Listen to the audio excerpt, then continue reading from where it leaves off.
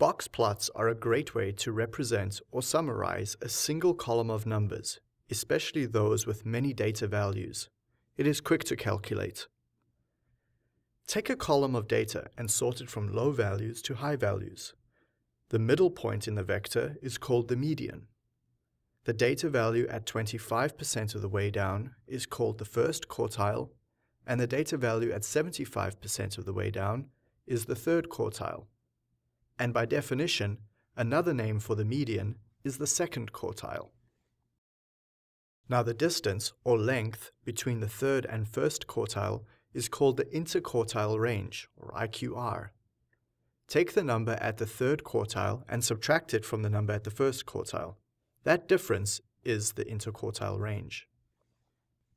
So far, we have three numbers that now summarize that data column: the first, second, and third quartile. The median gives an idea of the average, and the interquartile range gives an idea of the spread. It is important to realize these three numbers are three actual values from the data vector. They are not calculated. Imagine you have measured the temperatures on a cold day in Canada once every minute over a period of 8 hours. What might be an approximate value for the interquartile range? Now imagine you measure the temperatures once per day over a period of 1 year. What would the IQR value be approximately for this vector? How does the IQR value compare to your first one? You can see now why the IQR is a helpful measure of spread. Statisticians call this dispersion. A box plot is a way to show these three numbers graphically, as well as that spread. There are two other features shown on a box plot: fences and outliers. Two fences are always shown. The first fence is calculated at quartile 1 minus 1.5 times the IQR. You can see it over here. The second fence is on the other side, at quartile 3 plus 1.5 times the IQR. Fences are calculated values, so they are hypothetical boundaries.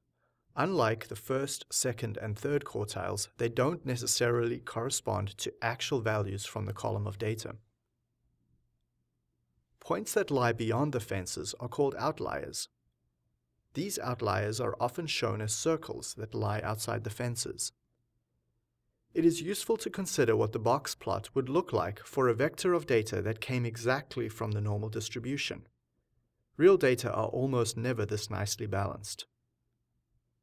Now let's look at a box plot from an actual data set that I've worked on before. When lumber is cut in a modern sawmill, the tree trunk is scanned with lasers, and the optimal number of cuts and positions are determined by a computer.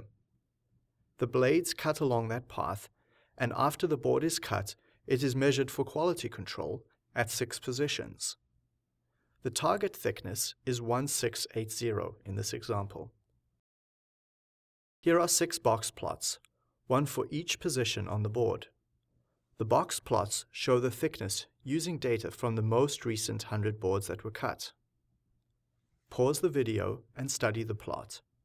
What do you notice about the sawmill's operation? What recommendation would you give to improve the process quality?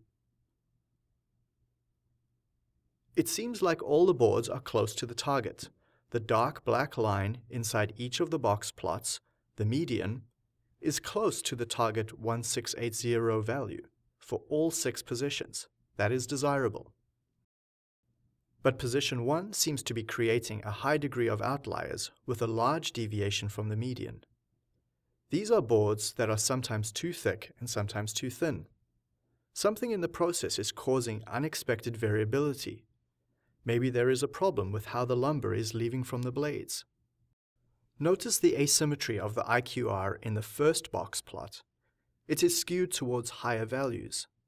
These boards are leaving slightly too thick, which might cause customer complaints later on. As enrichment, we'd like you to look up and research the violin plot. It is a variation of the box plot that superimposes the histogram distribution of the data on top of the box plot.